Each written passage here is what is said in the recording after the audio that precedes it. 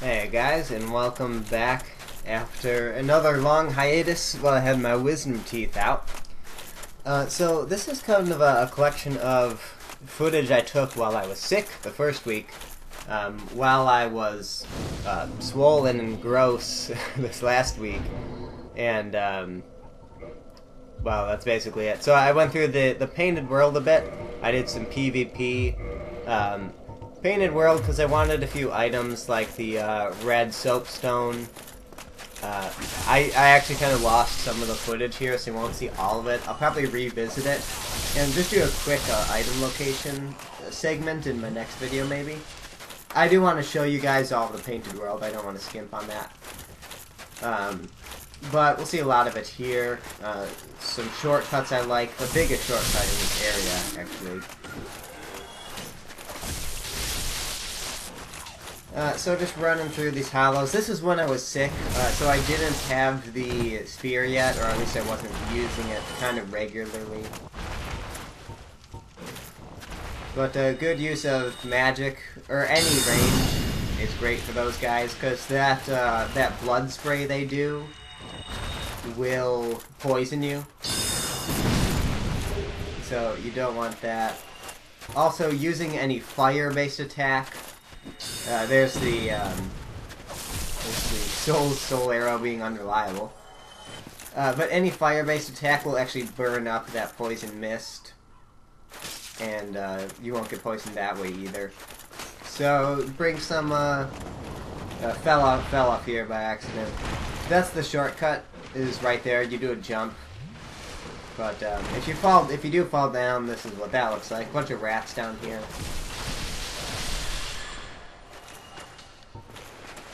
Again, trying to make the use of soul arrows.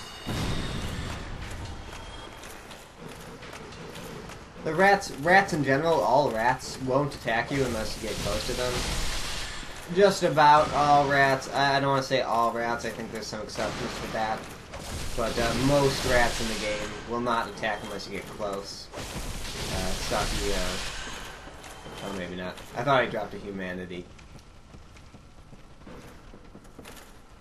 So that drops you out here. If you go down to the right, there's the Painted Guardian set. I'll get that later. There's pretty much always a guy at the top of this ladder unless you kill them otherwise. In this case there's two because another one came by. Just get up close and he'll attack like that and fall off.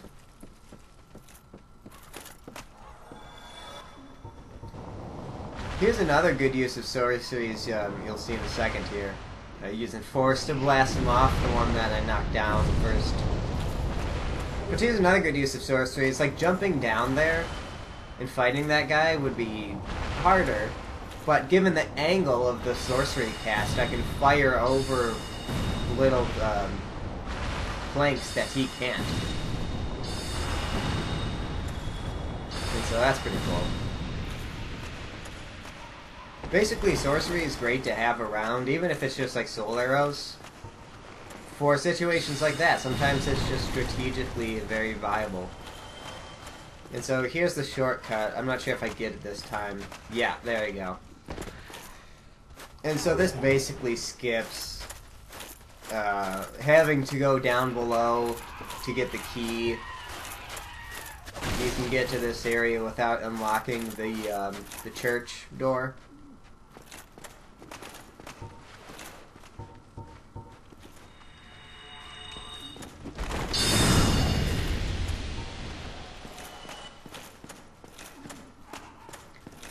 This is the church door I'm talking about. You do need the key. Master key won't work for that door.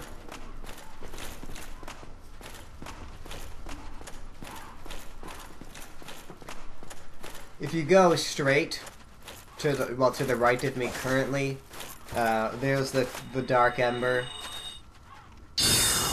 That's another thing I won't show in this video, but it's over there. You'll have to fight a couple harpies to get it.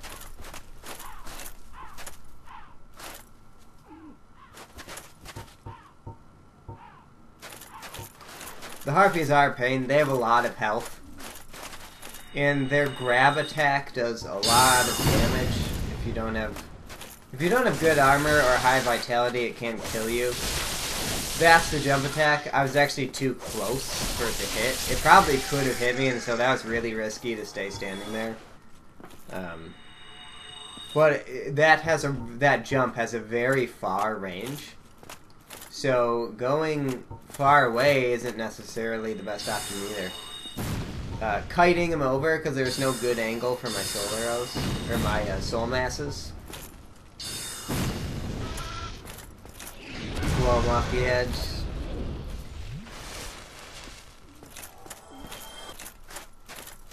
Vow of Silence, which of course prevents spell casting any sorceries. Does it apply to miracles? I'm not sure if it applies to miracles or pyromancies. But it prevents certain types of casting in the area. Here's he doing another jump. That was a close one. If I didn't roll off, that would have caught me. I'm triggering the undead dragon here because I want him to see if he can kill these harpies for me. Because I'm on my last Estus. So.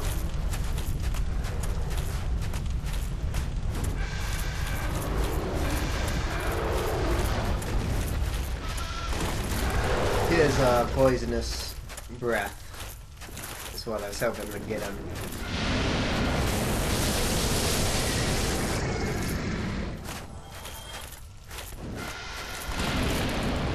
And yeah, so I finished that up. When you go down here, this is how you're going to want to finish it. One of the harpies fell down here. And I was a little worried, but it's actually hurt a lot, so it only took one great soul arrow. So you take that shortcut, head down this way, go through this fog door, and essentially you've kind of gone through this area backwards. Run around the phalanx, and open the shortcut.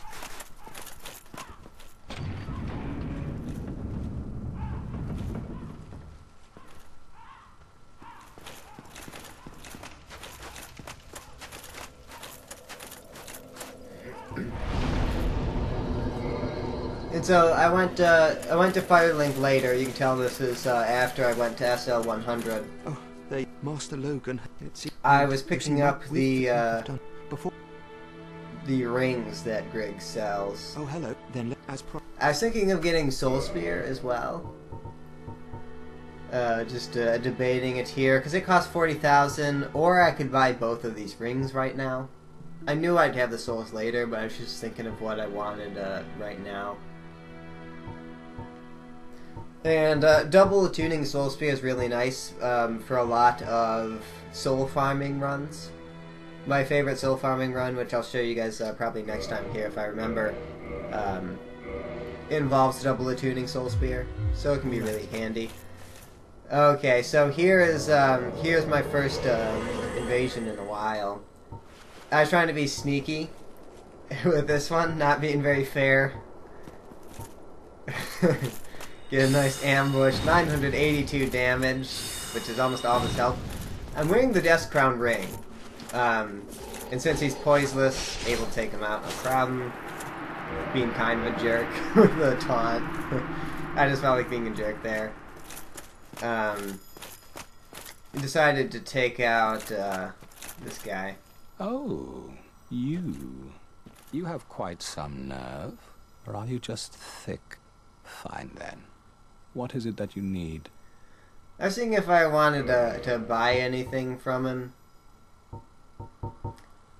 but I decided not to. Except for 2 Lloyd Stillsmans. But yeah, I was I'm wearing the Dust Crown because I usually don't like it. It's just kind of one of those things that jerks tend to kind of use, and just the dummies. And like, it just looks bad. I don't like how it looks. Like, no insult to anyone that uses it. It's a great item, but there's just a stigma attached to it that I don't like, I guess.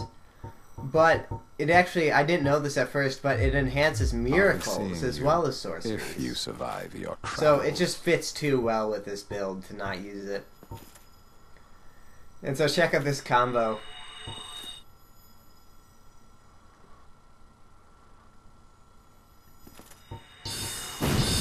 Look at that. 1,733 damage. Please. Just destroyed. So get Chester's whole set.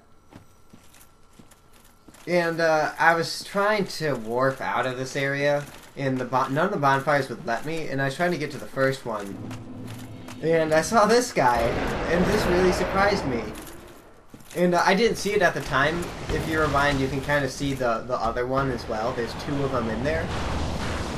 Normally, and the wiki agrees, is that normally these guys only respawn if you beat Manus. Will there be two of them? Also on New Game Plus, I think there's always two. But that was weird. I actually have no idea why they are there. Went back to the Painted World to wrap up some things. Ended up falling down here again. Those guys drop humanities. Humanities can be found on rats often because they chew on the corpses of the undead and ingest some humanity. So just kind of showing off the spear here, I guess. Just showing, compared to last time, just kind of how much easier it makes things. It's a really good weapon with that range. We'll see more on that. But I've shown this here to show you guys that the painted set is indeed right down here. So I did go ahead and grab that. I'm trying to assemble maybe a light build I can use hidden body and not heavy armor so I can move quietly. This is the other shortcut you can do just to get down here quickly. Just jump a little bit further, get right over it. Watch out for those phalanx spears. Get a humanity, which you can cut down that body directly above that location. You do have to cut that body with the humanity down. Ring of Sacrifice there. Then I also wanted to take out King Jeremiah, because his set's actually really good. The gloves have some impressive defense, I believe, for 4 gloves. Pretty high value for their weight. Right here I underestimate these hollows a lot, which just goes to show you in Dark Souls, if you underestimate enemies, no matter who they are, it can screw you over. Just not paying attention to my surroundings, just kind of making a fool of myself. Some bad timing with some strikes, that sort of thing. And so, King Jeremiah will be coming in a second.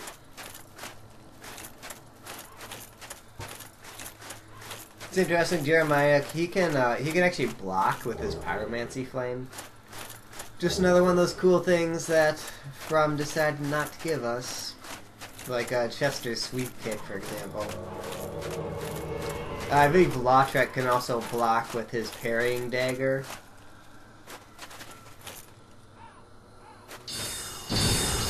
So this guy has a surprisingly good amount of magic defense. You can see only doing 153 damage with those Soul Spears. So I'm kind of gimped against him. I walked forward here. The flames got me, the residual flame. So he is using the Chaos Fireball as opposed to Great Fireball. He drops a whip, which you can't really see here because of all this stuff. And so here's another invasion I had while I was going around in here. So he hasn't seen me. Top off my health. Just thinking, okay, maybe I can be sneaky with this guy too. I see him cast Hidden Body, so I think it's only appropriate that I do. It's kind of a stupid spell for Phantoms to use since they glow anyways. So trying to just get the drop on him. And doing some pretty good damage through his shield. 162 damage off of those pokes. So he's also a sorcerer. I heard him casting soul masses, so I knew I had to get away from him. Now he obviously has lower intelligence because he only has 3. Very smart of him here. Very well equipped player with the Great Magic Shield. I was gonna wait for him to come around the corner and hit him with Wrath of the Gods, but he let his guard down when went around the corner, but my soul masses could still see him, and they went for him. And that was enough to kill him.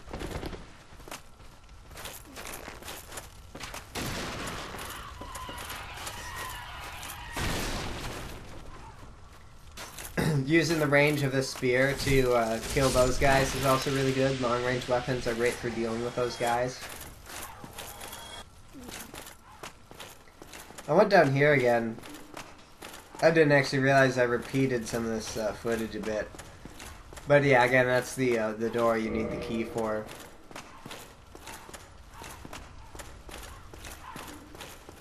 You'll notice the boss door was open. That's because when I got invaded once, the Phantom actually did a really nice thing and opened that door for me. They went down into the sewer area and pulled the lever for me, so that's actually really nice. Normally you do have to go down there.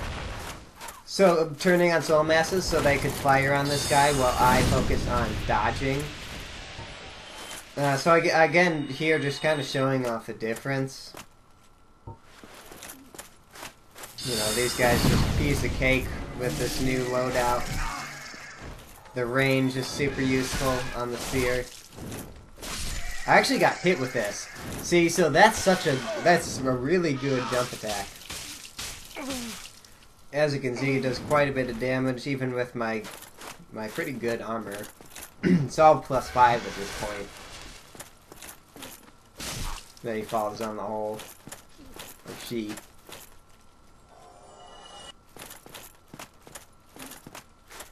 Oh yeah, so this is why I came back. I was looking for Velka's set. Went around the wrong way. I was thinking maybe I might use the robe in my... There's the harpy jumping. I figured I might use the robe in my build, or the pants, I'm not sure. I do want an alternative light build I can be sneaky with.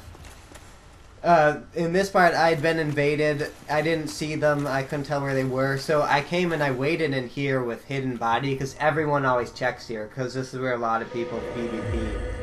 Again, just playing around with being sneaky. I know, not very honorable. If I'm being invaded, I'm less likely to be honorable. If I'm invading someone else, I'm pretty much always. But just wanted to see how well I could exploit this build. Hit him with that. He did a really stupid thing here of trying to heal. He knew I had range, so I do like, well, like why? Why would you heal there? And then came back a little bit later here to get the King Jeremiah's set. He doesn't drop it. He drops his weapon, but he does not drop his armor.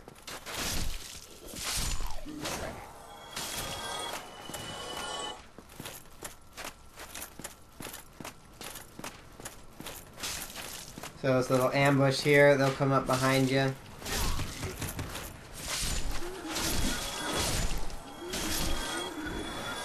And then there's this guy down here. I remembered him being a lot harder, a lot more health. But that was in my first playthrough as a sorcerer. And I didn't have as high as intelligence when I was here, but the soul spear was enough to take him out.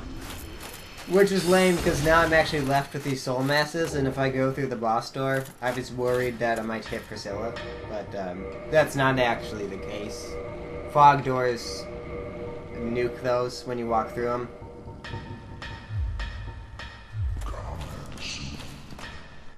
And so here I was doing some more PvP. This guy was a weird fight. I was a little worried about him. I was also trying to summon phantoms there, were red phantoms with the red soapstone they were using. But I couldn't tell if this guy was serious or not. He was trying to roll into me with Kirk's armor to do spiky roll damage. It wasn't working. I'm just like, what is this guy doing?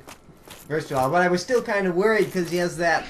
He's two-handing that sword and could do some serious damage, so I still wanted to kill him, but I was like, what are you doing? So that was weird. I don't know what he was up to. I was still worried about him hitting me with that, though. This this lady is pretty good. Well, man probably, but playing this lady. Something really cool happens in this fight, actually. Just throwing that to get things, to kick things off. Making use of the soul masses combined with the length of the spear. Oh, watch this. Boom! Deflected. Amazing. Awesome move on this person's part. That was really cool. I kind of wish that did deflect back and kill me, just because that would be kind of cool. But, yeah, great use of force-type spell, because that was great. Now, right here, I get her because she's poiseless, and I just wail on her, because she made the mistake of two-handing her weapon, couldn't really block me. That was the end of it. But the length of the spear combined with soul masses is really good, because you can hit him with both at the same time, because it's so long. This guy, I was testing out another of those sneaky method on. Hit people with Wrath of the Gods as they're walking by. I'm kind of spamming it here, not to be that guy, but I wanted to get him in the corner so I could poke him like that. But I got too high up and he was able to escape. Thought I dodged that, still was too close, got hit by it. But look at the range of the spear and how I'm canceling his casts with hitting him. That's really cool. And from then on, just trying to whittle his health away. Even if he blocked me, the magic damage would still go through his shield. So, with that low of health after all those pokes, it was pretty much over. Now, this guy, I was playing around with going super hyper mode on a player, using red tearstone and power within to stack effects. Because that way, the magic damage going through his shield is huge. 114 on each hit. 652 was it on an actual landed hit? That's some huge damage. Being able to poke him through his shield like that and do a lot of damage is really cool. So I was playing around with it, but it kind of failed. So I just want to do some regular PvP. I'll probably play around with it later, but you do have to come quick and basically not get hit ever. This was another good fight. He's clearly a lower soul level player. His hit on me did very little damage. Making use of Wrath of the Gods because he doesn't have a shield. He's dual wielding, so I know he's going to try to get in there and just chew me up. And so, it wasn't really a fair fight. I was obviously a higher soul level, since his weapon was doing such little damage. Surprisingly little for this area. Not sure why he's even there.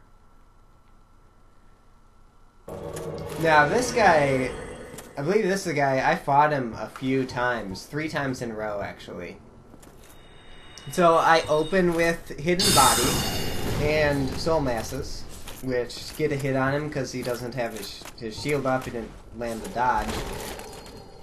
Get a hit in with the range, use the extra time that it affords me to escape with a roll. And, just kind of getting the pokes in. He's rolling forward a lot to try to get those hits in, and that's important. Because I made note of that. And right here, I believe it is. No. Yeah, okay. I figured he would. That's his style. He rolls forward and attacks, knowing that. You'll see right here how I decided to address that. Because he's dodging my magic. I wanted to finish him off, kind of. Too high for the spear pokes. That was risky casting that, but I went for it. So I'm having some trouble hitting him with all kinds of things. I knew he'd do that roll forward eventually. I was ready with the leap to cut him off. And so here he is again, same guy. I believe this is the same guy, yep. So, the bow, we're trying to fight, you know, legitimately here. Cast Hidden Body again. I just like having it on, just to confuse them. Open the Soul Masses again. And so, it's the second time I've opened with that. He's getting close. I get hit. Real dangerous. So that's the thing about this build, just don't get hit, and you're fine. Which is easy with so many tricks. too early on that roll of his. So I'm thinking I can use Wrath of the Gods, but no, if he gets another hit on me, I'm done. So I can't afford to try to get off a Wrath of the Gods hit, and right there is just the huge range of the spear working for me. And I think I fought him again, a third time, directly after that. I believe this should be him. Hidden body again, but I'm going to use a Crystal Soul Spear. He's expecting the Soul Masses, doesn't try to dodge or roll or anything, because he doesn't think it'll be an immediate cast. Gets hit with it. Gets thrown off on his game, panics, rolls too much, doesn't time it to the Soul Masses, and gets taken out. And so that's going to be it for today. Good to be back. I'll be back to doing daily episodes this coming week, so I'm excited about that. Maybe do some more PvP, finish things up with Manus, and also Calamite. Got a couple other bosses to hit, so we'll probably just progress through the story here and move things along. So thanks for watching, guys. Great to be back, and I'll see you guys Monday.